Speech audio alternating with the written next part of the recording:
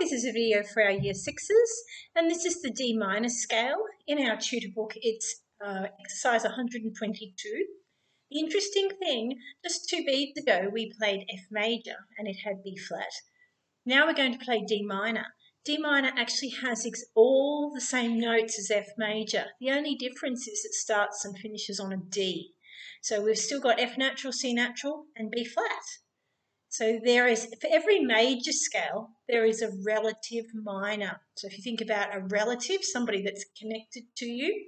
So for each major scale, there is a relative minor scale. F major and D minor are related because they share the same notes.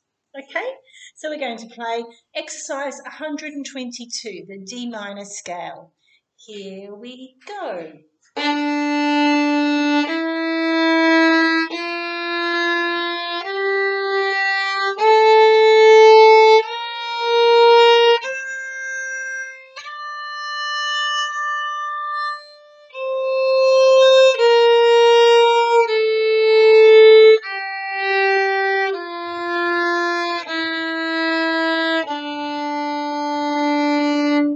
And in your music, they've thoughtfully shown you where the whole steps are and where the half steps are. Now, half, you only take half a step. It's a much smaller step, isn't it? So our half steps, our fingers are going to be closer. Our whole steps, our fingers are going to be further away from each other. So whenever you see H for half step written in the music, think, I might do my fingers close. Have I just moved a little half step from the previous note? Let's play it again. Here we go.